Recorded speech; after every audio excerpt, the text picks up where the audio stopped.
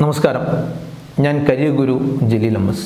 ഒരുപാട് കാലമായി ഈ കരിയർ ഗൈഡൻസ് രംഗത്ത് ഞാൻ വർക്ക് ചെയ്യുന്നു. 20 വർഷത്തിലധികം. ഒട്ടേറെ വിദ്യാർത്ഥികളെയും പാരൻസിനെയും ഞാൻ കാണാറുണ്ട്.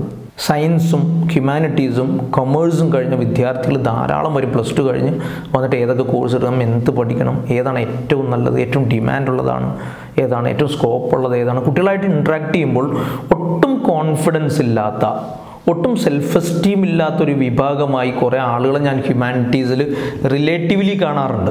കമ്പയർ ചെയ്യുമ്പോൾ ഏറ്റവും കൂടുതൽ വരുന്നത് ഈ ഒരു ടൈപ്പ് കുട്ടികളാണ്. അപ്പോൾ അവരോട് അന്വേഷിക്കുമ്പോൾ അവരുടെ ഒരു ധാരണ, പ്രത്യേകിച്ച് പാരൻസ് ആയാൽ പോലും ഈ ഹ്യൂമാനിറ്റീസൊക്കെ കഴിഞ്ഞിട്ടൊരു കാര്യമില്ല, മാർക്കൊക്കെ കിട്ടാത്ത, വേറെ ഓപ്ഷനൊന്നും കിട്ടാത്ത, അഡ്മിഷൻ കിട്ടാത്ത കുട്ടികളെടുക്കുന്നൊരു ചോയ്സ്.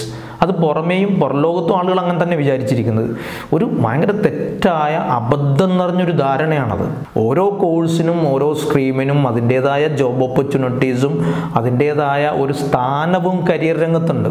പ്രത്യേകിച്ച് ഹ്യൂമാനിറ്റീസിൻ്റെ ചാൻസുകൾ നമ്മൾ അന്വേഷിച്ച് പോയാൽ അത്ഭുതപ്പെടും. നമ്മൾ വളരെ ചെറിയൊരു കാര്യം എടുത്താൽ മതി. ഇന്ത്യയിൽ 39ഓളം സെൻട്രൽ യൂണിവേഴ്സിറ്റികളുണ്ട്.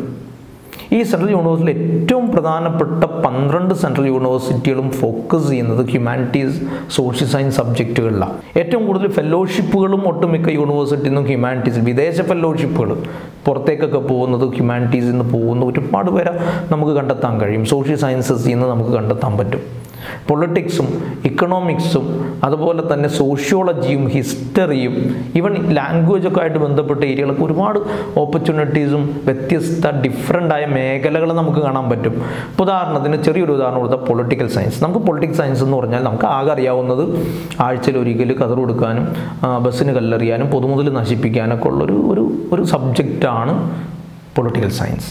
ഇനി കൂടി വന്നാൽ ഒരു ലെക്ചർഷിപ്പ്. അതിനപ്പുറത്തേക്ക് പൊളിറ്റിക്കൽ സയൻസിന് ഒരുപാട് രസകരമായ ഓപ്ഷൻസ് ഉണ്ട്.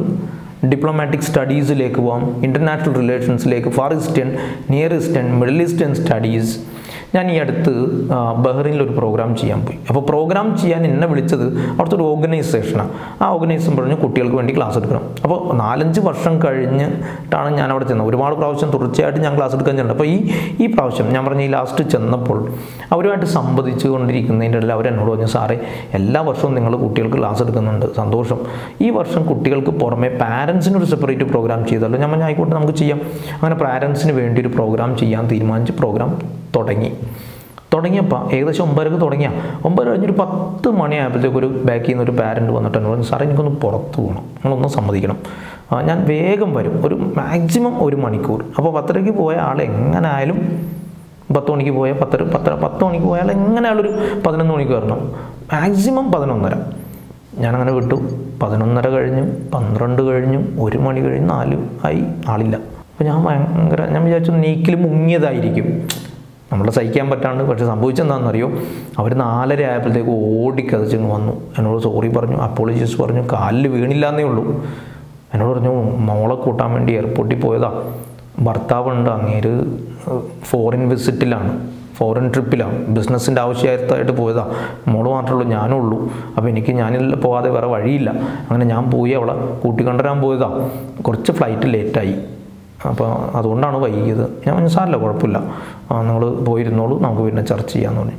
അപ്പോൾ ഞാൻ അങ്ങനെ അവർ തിരിച്ചു പോകുമ്പോൾ ഞാൻ അവരോട് ചോദിച്ചു, മോള് നാട്ടിൽ നിന്ന് വരുന്നതായിരിക്കും അല്ലേ എന്ന് ചോദിച്ചു. അപ്പോൾ അവർ പറഞ്ഞു, അല്ല സാർ, അവൾ US-നാണ്.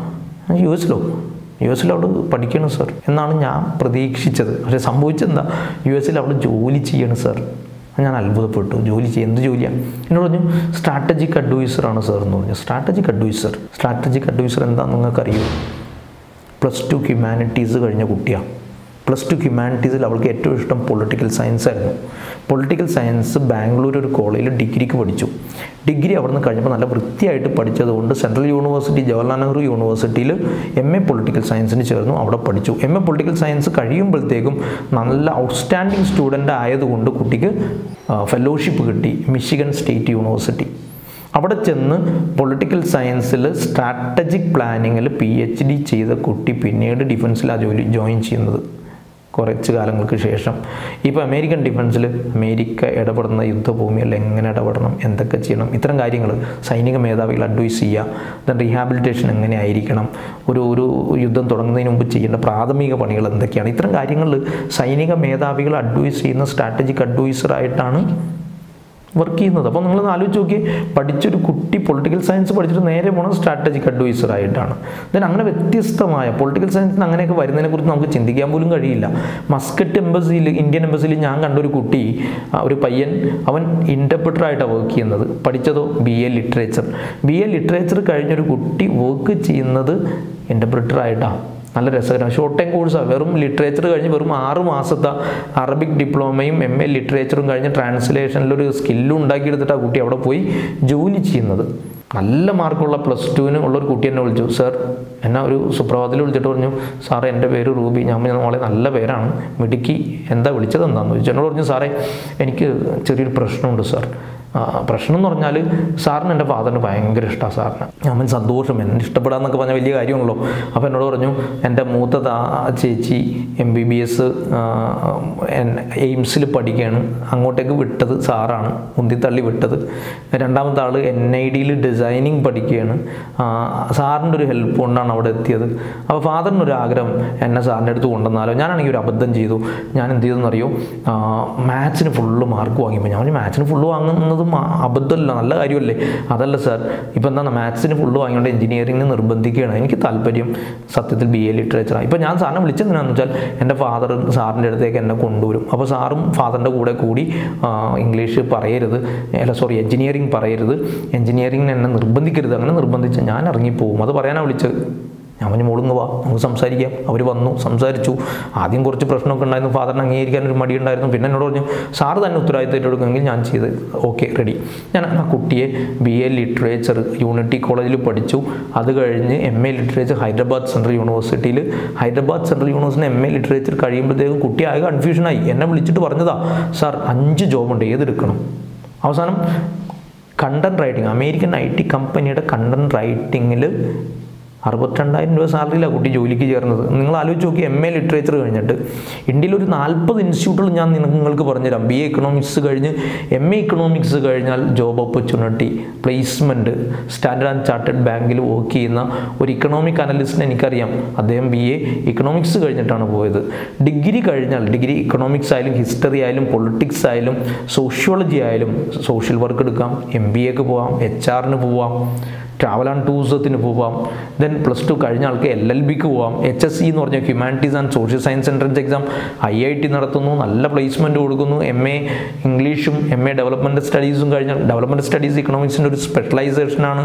അതാണെങ്കിലോ നല്ല അത്യാവശ്യം സ്കോപ്പുള്ള ഒരു മേഖലയാണ്. നിങ്ങൾ ലിറ്ററേച്ചറിൽ തന്നെ ഒരുപാട് മേഖലകൾ നമുക്ക് കാണാം. മീഡിയയിലേക്ക് പോവാം, അവർക്ക് ടീച്ചിങ്ങിൽ പോവാം. ദെൻ അതുപോലെ തന്നെ അവർക്ക് അഡ്വർടൈസിങ് കമ്പനികളിൽ ജോലിക്ക് കയറാം, പബ്ലിക് റിലേഷനിൽ വർക്ക് ചെയ്യാം, ഹോസ്പിറ്റാലിറ്റിയിൽ കയറാം, ഏവിയേഷൻ ഇൻഡസ്ട്രീസിൽ വരാം. ദെൻ ഹോട്ടൽ മാനേജ്മെൻറ്റ് ഇൻസ്റ്റിറ്റ്യൂട്ട് ബന്ധപ്പെട്ട കോമ്പറ്റീവ് എക്സാംസ് എഴുതിയിട്ട് അത്തരം മേഖലകളിലേക്ക് മാറാം. ഹ്യൂമാനിറ്റീസ് എടുത്താൽ ഒരു പാരാവാരമാണ്. അതേ സമയത്ത് ഒരു നമ്പർ ഓഫ് കോഴ്സസിൻ്റെ നമ്പർ വൈസ് നോക്കുമ്പോൾ ചിലപ്പോൾ നമുക്ക് ഒരുപാട് കോഴ്സൊന്നും കാണാൻ കഴിയില്ല. പക്ഷേ അതേ സമയത്ത് ഉള്ളതെല്ലാം നല്ല വൃത്തിയുള്ള നല്ല കോഴ്സുകളും നല്ല ഓപ്പർച്യൂണിറ്റീസും ഉള്ളതാണ്. നമ്മൾ ശ്രദ്ധിക്കേണ്ടത് ഒരു മനസ്സിൽ നീരോട്ടുള്ള ആളുകളെ ക്രിയേറ്റ് ചെയ്യുന്നൊരു മേഖലയാണ് ഹ്യൂമാനിറ്റീസും സോഷ്യൽ സയൻസസും.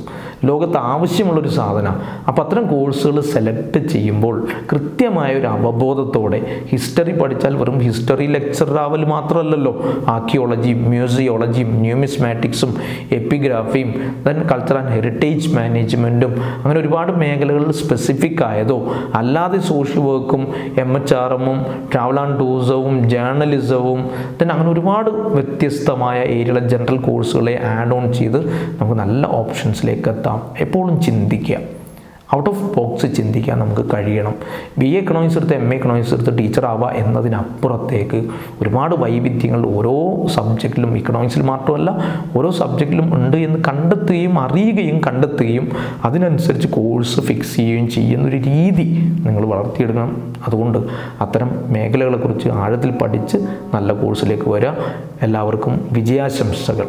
ഞാൻ MTvlogൻ്റെ ഭാഗമായിട്ടാണ് ഈ ഒരു വീഡിയോയിൽ വന്നത്. തുടർച്ചയായിട്ട് ഇനി അങ്ങോട്ട് ഓരോ ആഴ്ചയിലും ഓരോ എപ്പിസോഡ് വെച്ച് ഓരോ ഒരു വീഡിയോ വെച്ച് ഞാൻ ഉണ്ടാവും. നമുക്ക് സംവദിക്കാം, നിങ്ങൾക്ക് കാര്യങ്ങൾ ചോദിക്കാം. ആപ്റ്റിറ്റ്യൂഡ് ടെസ്റ്റൊക്കെ ചെയ്ത് ഒരു പേഴ്സണൽ 1-on-1 20 മിനിറ്റ് 25 മിനിറ്റ് നീണ്ടു നിൽക്കുന്ന പേഴ്സണൽ കൗൺസിലിങ്ങിന് നിങ്ങൾക്ക് വേണമെങ്കിൽ കരിയർ ഗുരു ഓഫീസ് കോഴിക്കോട് സമീപിക്കാം.